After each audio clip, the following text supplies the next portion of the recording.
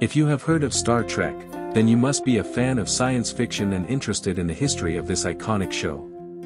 Star Trek, with its futuristic setting and captivating storylines, has captured the hearts of millions of viewers around the world.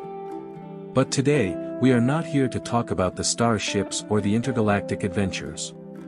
Instead, we are going to take a closer look at the beautiful women who graced the screen during the early days of Star Trek.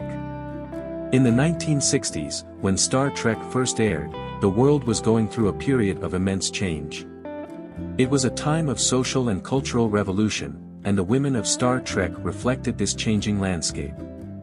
The Enterprise dress code required microminis for all female crew members, and it seemed like every episode provided an opportunity for some sci-fi eye candy.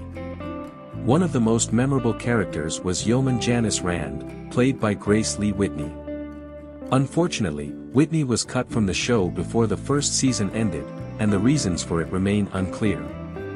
It's known that she was struggling with alcoholism at the time, but there were also budgetary cuts. Whatever the reason, her departure left a void in the hearts of many fans. But it wasn't just Yeoman Rand who captured the attention of viewers. In episode after episode, we were introduced to a parade of smoking hot babes. From Karen Steele to Majel Barrett, these women brought a touch of glamour and sensuality to the final frontier. Take Sherry Jackson, for example.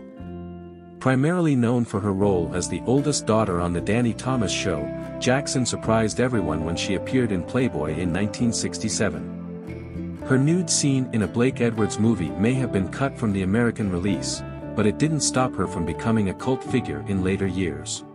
And let's not forget Mariana Hill, who played Lieutenant Helen Noel in Dagger of the Mind. With her stunning looks and undeniable talent, Hill undoubtedly played a role in the blossoming of many young boys. But it wasn't just the guest stars who stole the show. Even the minor characters, like Phyllis Douglas as Yeoman Mears in The Galileo 7, left a lasting impression. Douglas, one of the last surviving cast members of Gone with the Wind, brought a sense of boredom and indifference to her role, which made her all the more intriguing. As we journey through these old photographs, we can't help but be transported back to a time when Star Trek was at its peak.